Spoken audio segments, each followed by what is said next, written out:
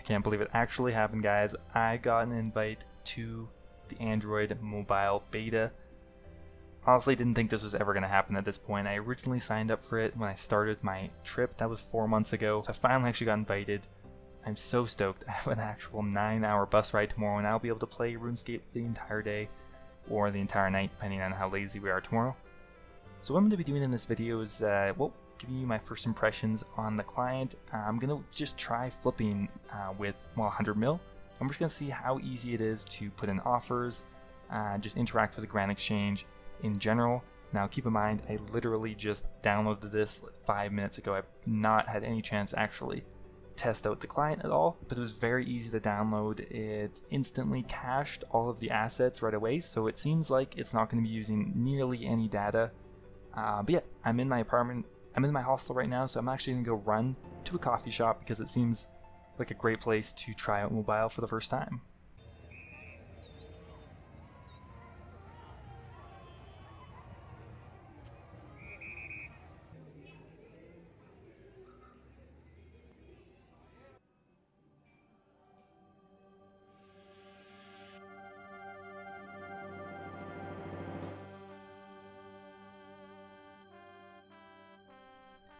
Okay, so to start off here, the phone that I'm using to run OSRS mobile is a Samsung Galaxy S7 Edge. So it's pretty much just the second or third newest phone pretty much for the Samsung. And so far, performance-wise, it has run twice as good as my laptop. Everything is completely smooth. I could probably run it and record at 60 FPS if I wanted to, although that does look kind of weird. Now, like I said, I'm still getting used to the gestures, but so far it feels good. The way they placed, the Grand Exchange interface is actually pretty good for where your thumbs are. So your left thumb's interacting pretty well with the left half of the Grand Exchange interface, and your right thumb is interacting pretty well for like the offer up and confirm button and stuff like that. Now, so far I'm having a few glitches with the keyboard not going away once I click on certain items, but it seems to only happen once in a while. And you can see here I've only been using this for a few minutes, but it's actually going pretty well. I can cycle through items very quickly. I'm definitely using the collect button a lot more because it requires less tapping. There aren't any really mobile only gestures for the Grand Exchange interface, but there are quite a few for banking. So right now I'm just going to try putting in a few high volume flips, not really paying attention too much to what the actual items are. I'm just trying to see how quickly I can get the items in here. We're going to try magic logs, chuck them in. You can kind of tell that it's really going about the same speed as I would on the laptop. I do find it a little awkward sometimes to reach the very middle of the screen, which is needed for, I think, the offer down button. We're actually going to cycle through GTracker as well, just checking out the mobile version of their website as well. So I never actually used the mobile version of GTracker that much, but so far it actually fits pretty nicely on my screen. Now, this isn't anything new, I just haven't really had a chance to use it at all. So one thing I've noticed is switching between screens occasionally will produce a very scary bug on my screen where the bottom half is like having a seizure.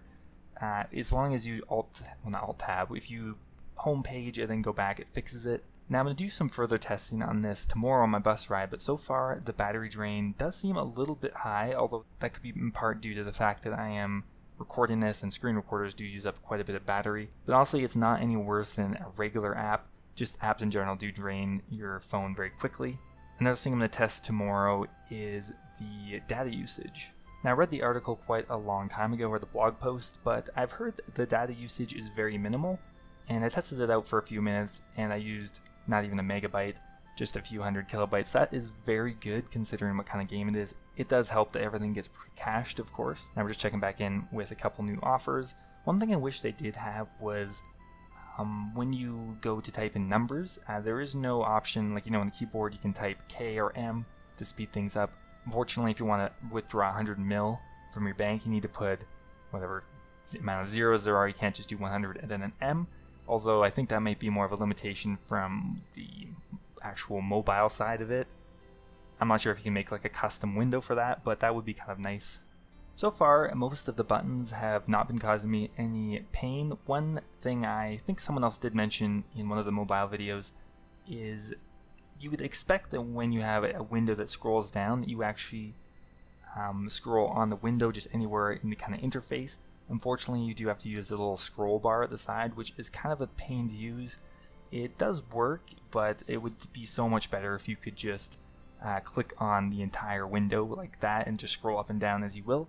Same thing for the bank interface, of course. That one is much more important. The Grand Exchange one's not too bad because you don't really generally need a huge window to scroll through, but except for maybe the Grand Exchange history box. But for the bank, I really think they should change that. But honestly, I'm able to put in offers just as quickly as I do on my computer, and that is without having practiced this at all. Most of the way they incorporate the mobile gestures into here feels very natural and how you'd expect it, except for a few small things like the X buttons and the history buttons. I wish they'd just make it bigger. I know they maybe just don't want to mess with the actual interface because it's currently the exact same as on the PC version. However, I think having a few of those buttons like the X button and the history button, I have issues actually tapping, so it would be nice if those are a bit bigger. Now, one big thing that would really help out flipping on your phone would be push notifications. Now, I know that might be more of a security issue than actual game engine issue. I'm assuming the only way to actually have like push notifications come through is to have your account to some extent be logged in, which would probably make your account less secure. On the same tangent, when you log in, you do have to type your password every time. It would be super awesome if you could use, well, thumbprint scanner, because I actually have one on my phone and I use it to unlock my device. If it's safe enough to protect my banking information and everything else on my phone, then it should probably be safe enough to protect my RuneScape account. If someone stole my phone, they're not going to be directly going for my RuneScape account, unless it's in Venezuela. So that would be the ultimate tool for flipping. However, just being able to log in from anywhere is a treat for sure, but it's not really fluid enough yet to switch between accounts that quickly that I would want to check every like 10 minutes on if my flips are done or not. I think I would gladly sacrifice a bit of security and not really even be able to log into my account easier, because typing out your password is a pain in the ass, to be honest, on a mobile. Typing anything is just not natural. It's so much easier with a keyboard. And getting push notifications for Grand Exchange offers or even messages. Imagine being able to get messaged on your mobile. Being able to receive some information from the game while you're not logged in would really make the experience feel more kind of mobile. Like, I'm so sick of getting harassed by my stupid castle game or other apps trying to get my money. For once in my life, I actually care about those stupid notifications. But as a whole, I really have to commend the people developing this. It feels very good. It runs perfectly on my phone. I know I do have a newer phone, so it's going to be kind of iffy if you have an older phone, but I think barring compatibility issues for phones and stuff like that, if it ran like this on everyone's phone, I'd say it would be ready for a open beta for sure. So that's about it, guys. So what kind of videos can you expect in the future? Well, I do want to, of course, make quite a few mobile videos. Tomorrow I'm going to be doing a battery and data test on my 8 to 9 hour bus ride. I'd like to make some flipping videos and just some general well, maybe progress videos. I don't know, it's really fun to play on my phone. I'm so excited to have it. And I do have a couple other special videos which I'm going to keep secret for now. And I actually just finished a 2-hour video which I'll be uploading sometime this week. Anyway, guys, hope you enjoyed the video. Get ready for some mobile videos coming out, and I will see you in the next video.